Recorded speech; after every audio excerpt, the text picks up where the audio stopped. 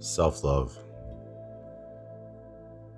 It's really the elixir of the immortal heart. Self-love is like an ocean, and each of our hearts is a vessel. Fill it with self-love, and any excess will spill over into the lives of the people we hold dear. But we ourselves must come first. So all I plead with you is this: make your love of your true self perfect. Haven't you noticed that the people who love themselves always come across as loving, kind, and generous? They express their self-confidence through humility, forgiveness, and inclusiveness. Indeed, no boundary or barrier surrounds the heart of a person that loves their true self and others unconditionally.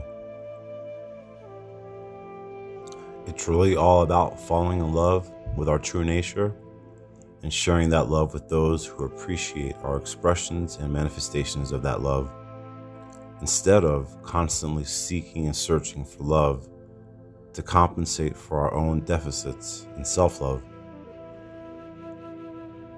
After all, dignity will only happen when we realize that having someone in our lives does not validate our worth. In order to find a happy ending with someone else, we first have to find it alone. Indeed, the most powerful relationship you will ever have is the relationship with yourself. And we must never get so desperate for love that we totally forget where we can always find it, always within. If we don't love ourselves, then we won't be happy with ourselves.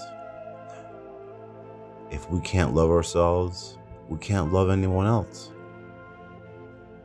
We can't give the love we don't have ourselves.